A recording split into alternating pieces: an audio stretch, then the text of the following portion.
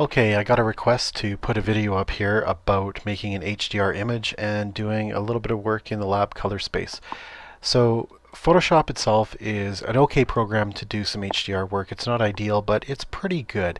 The new versions of Photoshop that are coming out, the CS6, I think is going to have a little bit more oomph to the HDR platform. However, I would still stick with a program like HDR effects or Photomatix. But for now, I think we'll just head down here into scripts, or rather automate, and see right here you got Merge HDR Effects Pro. That program I like a lot, specifically because it's got U-point technology. But we're going to use the Merge to HDR Pro, which HDR Pro itself is found specifically with Photoshop. So I'm going to say let's use a folder. I've got a specific image folder that I'm going to use. So I've got 3 images that are all JPEGs, and I'm going to hit open. Here we go. And it says choose 2 or more files. So I've got 3 in there. All 3 of those files have different exposures. It's going to go through those 3 files right now. And you can see that I can turn off an image and have, let's get this to dynamically update. Oh right, I can only have 2. So I need to turn one off. And see how it will update with just 2 images. I think that is a good starting spot. Now up here in the presets, I really like to go here first and just see what the saturated looks like. Let it do its thing. I know that it's working. Let's see photorealistic. How about surrealistic, high contrast? It's a little too much. Oh, okay. Nope. More saturated. Okay, that's looking pretty good as a starting spot. I don't want to go monochromatic. We could take a look at it, but I don't want to be there. And I don't want to be there. So I think what we're really looking at as a starting spot, let's see what surrealistic looks like. It's a little bit crazy. Okay, so I'm going to start off with more saturated. Alright, I'm feeling like that's a good place to be. Let's look at my exposure and bring that up a bit. What I want to do is make sure I'm not blowing out the details in this spot up here. Now if I was using Merge to HDR Pro Effects or Effects Pro, I could actually go in there and U-point control those details back. Here I don't have that capability. It's a global change. But I'll show you a few tricks along the way that'll help you bring back a few details. So you can see that if I bring the shadows way up or way down, you can see that a little bit, there's very little change. I'd like to keep the highlights in the shadows. And see if we drag the highlights all the way up, we lose some detail in the highlights. So we'll keep that kind of low, keep the highlights there. Let's look at our curve. This is where we could do a little bit of work. Let's bring up our midtones. Let's add a little more contrast. And let's just see if we pull down our highlights, what that looks like. I think that doesn't look too good. So we'll keep all our highlights fairly high. Maybe I'll drag down the highest of the high. That's looking a little better up there in the sky. A little too gray, so we'll go about halfway of what we had there. And let me drag this down. Okay, I think that's looking pretty good. Okay, so now that we've got the basic HDR image built, just click OK. Bring that into Photoshop. Let it build the image. Go full screen. So this is where it gets a little more exciting. Once we have the image in here, I'm going to go Command J and duplicate that background layer, and I'm going to go straight into Lab Color. Now, I'm not going to flatten it, and once I'm in Lab Color, I'm going to give an adjustment layer, and the adjustment layer I'm going to give is for curves. Now you'll notice that I've got 3 different curves. I've got lightness, I've got A, and I've got B.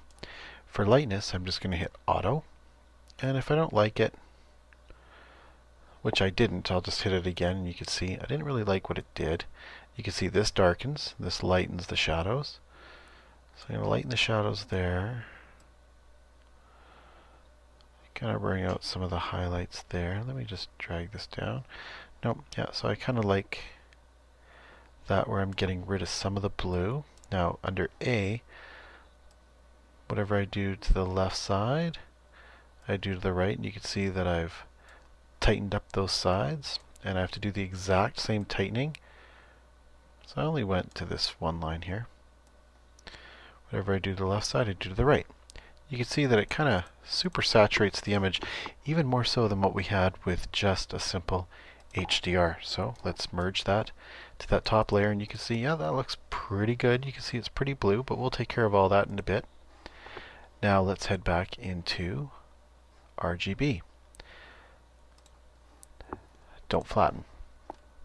Once we get into here, we have a couple choices in how we deal with this super saturation of color. I'm going to double click in the blank space, and I'm going to use my blend diff sliders. Now you'll notice overall, if I drag the slider down, you can see that I get some pretty harsh shadows. So if I drag it right to here, then hold my Alt or Option key down and just pull back, I can get a nice clean, relatively clean transition. Takes out some of that harshness. Let's go to blue. You know what? Let me just go back to gray, which is my overall luminance. I'll pull that all the way back up. I'll go to blue, drag blue down. There we go. Without affecting too much of the image. So you can really drag this down quite far, actually. Hold down the Option key and let's feather that color back. And in the sky, we could do the same thing. Feather the color back. And let's just pull this down a bit. I'm liking the way that's looking.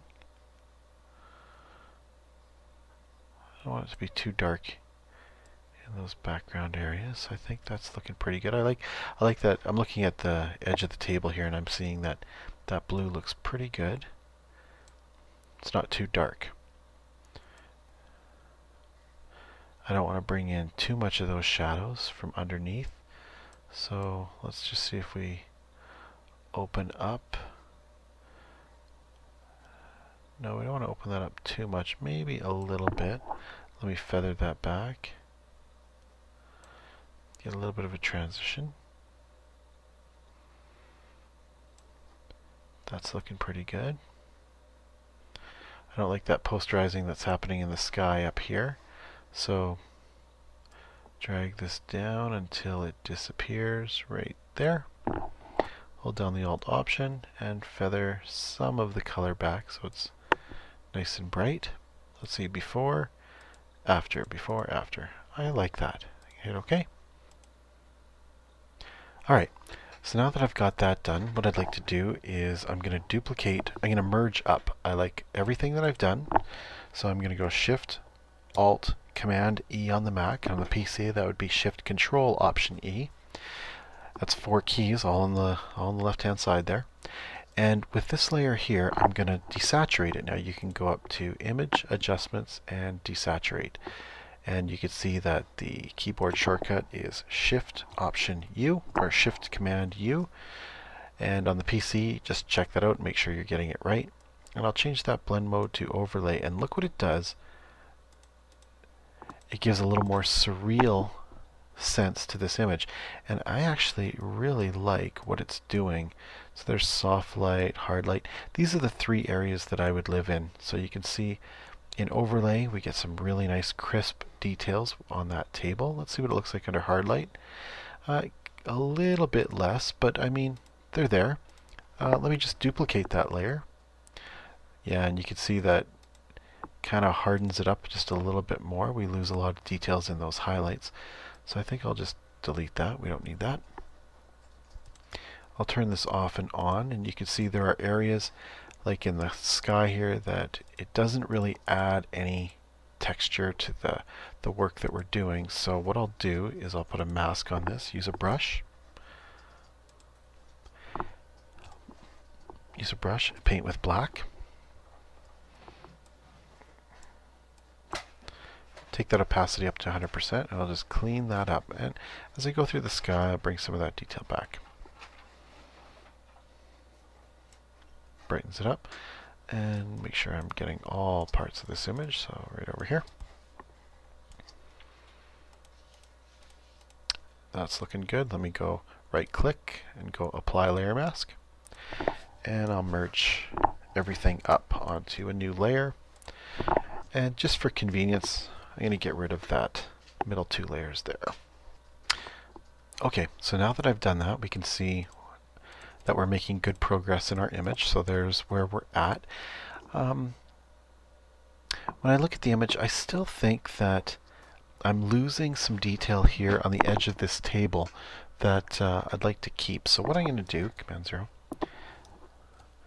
is I'm going to go File, Open, and I'm going to look at these 3 images right here. This one gives me the brightest part of that table, so I'm going to open that one up. FF, drag that down, and I'm going to drag this in. Hold the Shift key and drop it in. Say, yep. And notice that it's ever so slightly out of alignment. Check that out. Turn that on, and you can see that there's a little bit of shift. So I'll click on that top layer, hold the Shift key, and click on the layer below it. So I've got those 2 selected, and I'll go Edit, Auto Align Layers, and I'll let it do its own magic right there. There we go. So there is alignment. I'll worry about that little bit of edge later on. I'm not going to do any cropping or anything right now. First thing I'm going to do is hold my Alt and Option key down, and when I hit the layer mask, it disappears. So I'm going to go to my layer mask, use the brush, and paint with white, and we'll just take a look and see what this looks like. Okay, that's definitely too much. Let's just bring that down. There, I like the way that's opened up some of the shadows. It's not quite where I want it to finish, so let me duplicate this layer. And let me delete the layer mask, and you can see that if we take that image up to 100%, that still looks pretty crazy. So again, I'll hold the Alt or Option key down and cover it all up, and I'll zoom in here. And with the white mask, I'll just paint out. Now it might be that I have to paint this out. And you can see that, yeah, I've gone over all these crazy edges. So I'll change my color back to black. Check this out. Click once, hold down the Shift key and go all the way over here, click, and it will clean up that line. And I'll just go back and forth. I'm going to hold the Shift key and I'm going to click back and forth. So I'm still showing the table. Click once here.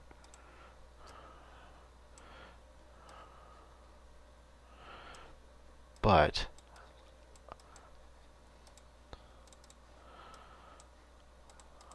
I'm showing the details in the edge of that table like I wanted to. Check that out. Before, after. So that looks way better. I can actually see the detail there. And now that I think that looks pretty good, I'll go Shift, Alt, Command E, merge that all up.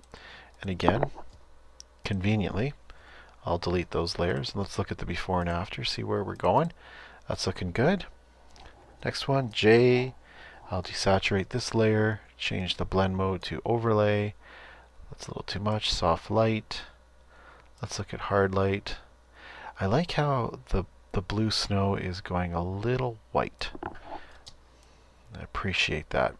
So it's looking a little bit crunchy, which is really where I want it to go with the snow. Let me turn that off. Losing a little too much detail. So let's go back to overlay mode. And let's pop the detail up here. No, that's too much. Down to 0.